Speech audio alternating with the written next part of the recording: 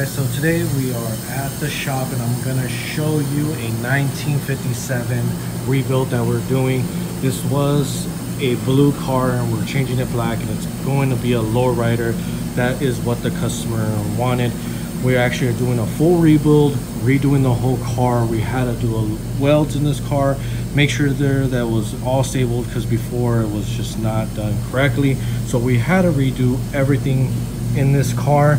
Right now I'm sitting on primer. It's going to be sitting in primer for about a week so the primer can set correctly, and so when we actually spray it black, it just has that gloss finish and it just looks like a reflection, which, you know, on black cars, on a classic, is very, very hard to do. But here we can definitely do it properly and it's gonna look amazing with no waves. You don't ever want waves on your classic, you want that straight. Now we did the mothership. We actually painted the mothership, so I'm actually going to feature that in the channel later on. So you definitely need to subscribe and hit that bell button so you do not miss the mothership and seeing that car in this channel, because we actually did do the repaint on that car. So I'll show you the reflection on that car when I actually do it and feature it on this channel, so you guys are gonna definitely love that. But we're definitely redoing all this car, and when we actually redo this car and change into a lowrider, can't wait to show you guys the finished product.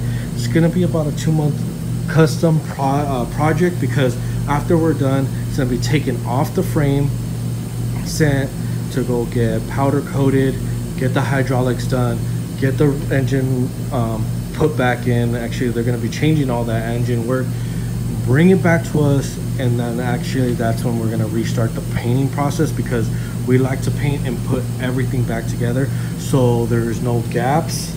We don't want no gaps. We leave a little bit of gaps because of that hydraulic so it just doesn't hit, but it's not going to be nothing crazy where you have big gaps in that.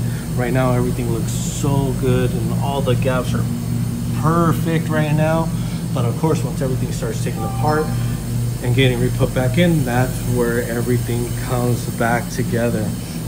Now, once we start getting it back together, we're going to start getting it prepped for paint and prep for the next stage. So I expect this car to be done, I will say, by next month. So definitely stay tuned on this channel, because you don't want to miss this car when it gets fully done. And I'm definitely gonna do series on this car in different stages, so you guys can see this whole build on this car from straight original to a lowrider, and the custom work that's gonna be done on this car is gonna be amazing. So don't miss out, guys.